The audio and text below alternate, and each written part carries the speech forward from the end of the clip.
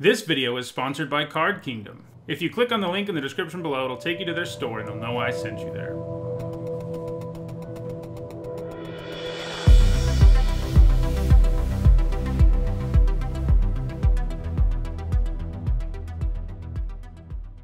Hello everyone, I'm Nitsa and it's Friday, so that means it's time for another MTG Top 10, the series where I rank cards based on their historical performance at Magic's highest level of competition. This time around we're looking at Pirates. Starting with Ixalan, Pirates began to be a creature type we've seen a lot of, and in Jumpstart, one of the pack themes is Pirates with a new Pirate Lord, Corsair Captain, being printed in the set.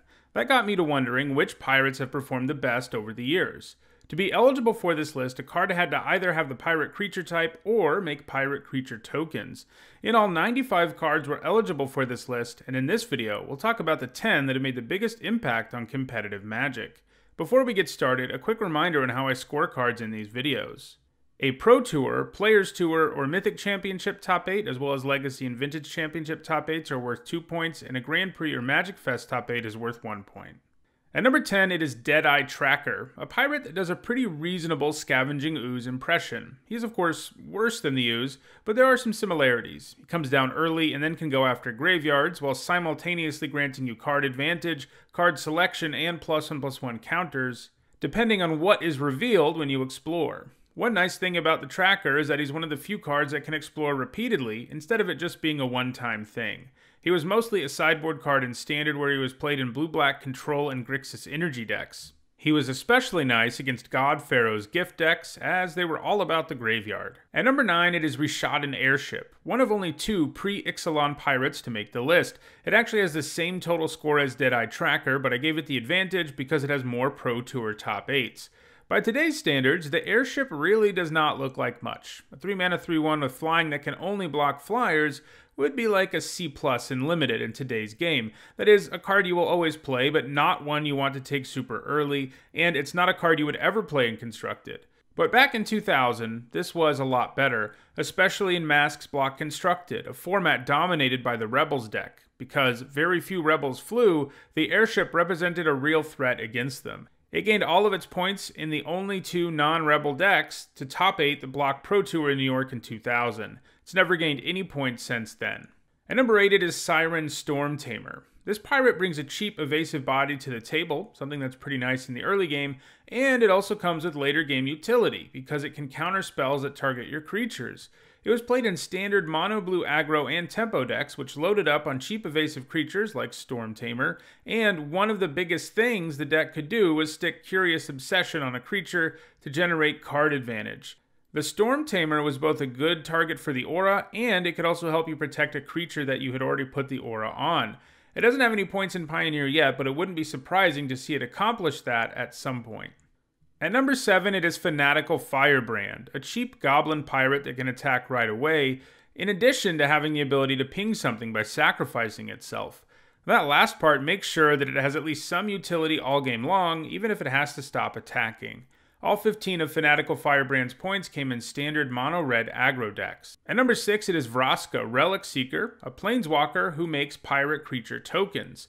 6 mana is a lot, and planeswalkers that cost that much have to bring some serious power, and Vraska doesn't disappoint there. She has a +2 that can protect her, while also pressuring the opponent with menace creatures, and a -3 that allows her to kill a lot of things, and it even provides you a treasure token for a bit of fixing. So, Vraska can take over a game all on her own. In her time in Standard, she was played in 3 and 4 color energy decks, as well as in Golgari and Sultai mid-range decks, but she doesn't have any points since early 2019. At number 5, it is Direfleet Daredevil, a pirate who not only brings a nice aggressive body to the table, but it can also steal an instant or sorcery from the opponent's graveyard. When you can play it and cast that spell right away, it often amounts to a 2-for-1, since most spells are going to give you a card of value. Even if you can't cast that spell, the Daredevil does still exile a spell permanently, and at least that means something sometimes. It was played in a bunch of different red aggro decks in Standard, including Mono-Red, Boros, and Gruul. It also has a single point in Pioneer from a Mono-Red aggro deck. It has already seen considerable play in Modern too, where it is featured in human tribal decks. Direfleet Daredevil is going to continue to put up points, and it'll be interesting to see where it ends up on this list in the long run.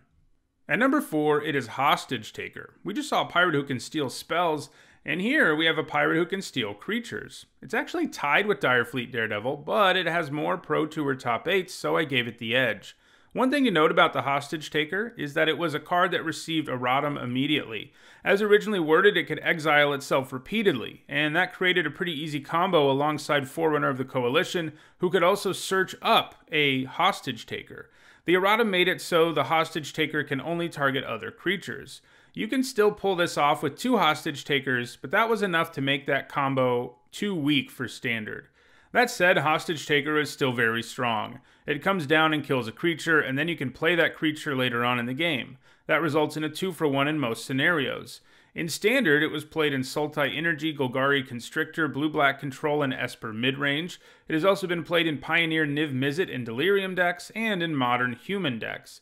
Like the Daredevil, Hostage Taker is going to continue to put up points, and it'll be interesting to see which of them will beat out the other, as both are still seeing considerable play, and they're tied for their total score. At number 3, it is Spectral Sailor.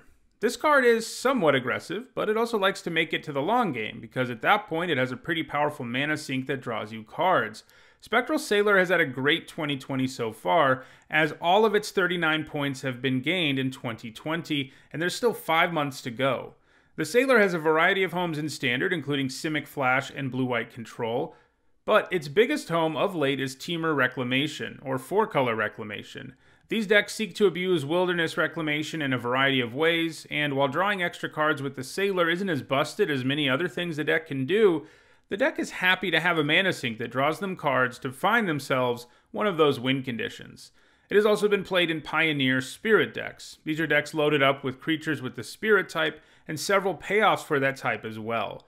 These decks are usually banned, so they can run Collected Company. Even though that format was only announced in October of 2019 and didn't receive its first premiere event until a couple of months later, the Sailor already has 12 points in the format, all of them coming in the first 3 months of 2020.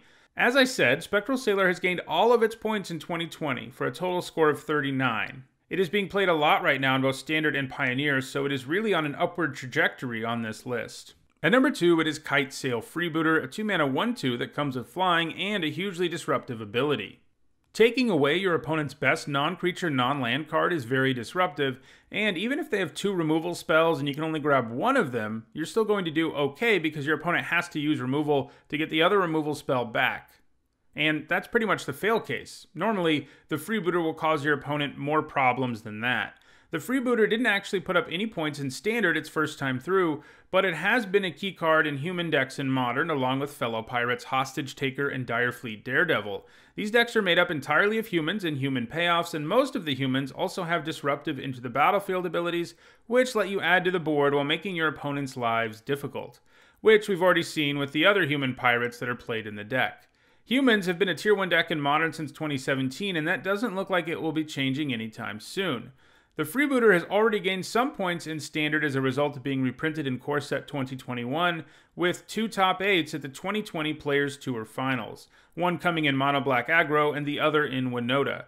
If the Freebooter really becomes a fixture in Standard this time around, there's a real chance it could eventually pass the number 1 card on this list, which is Kari Zev, Skyship Raider, our second pre-Ixalan pirate.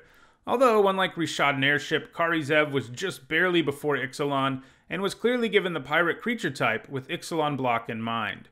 Kari Zev is an impressive creature for only 2 mana. Menace and First Strike is a nasty combination, as it reduces your opponent's options for effectively blocking, since First Strike can kill one of the blockers before combat, and now your creature survives. On top of that, Kari Zev brings her Monkey Token pal along with her every time she attacks, and as a result she can do huge amounts of damage early, especially if you have removal to clear blockers out of the way. It began its time in Standard as part of Ramunap Red Aggro and continued to see play in the post-banning version of the deck, which was then mostly just called Red Deck Wins. Near the end of her time in Standard, she was also played in Rakdos Aggro. She had a great career in Standard, one that was productive enough that even if she were never played anywhere else, she would have still been number 1 on this list. However, she's also gaining points in Pioneer, where she's played in that format's version of Red Deck Wins. She has a big lead on the 3 cards behind her, but they are all seeing more play than she is right now, so her spot on this list may not be completely secure. Well, that does it for this MTG Top 10. If you enjoyed this video, don't forget to like it and share it so that others can enjoy it too. If you need to catch up on past MTG Top 10s, you should see the playlist on your screen now. And if you want to make sure you catch future MTG Top 10s, don't forget to subscribe and turn on notifications. Thanks for watching.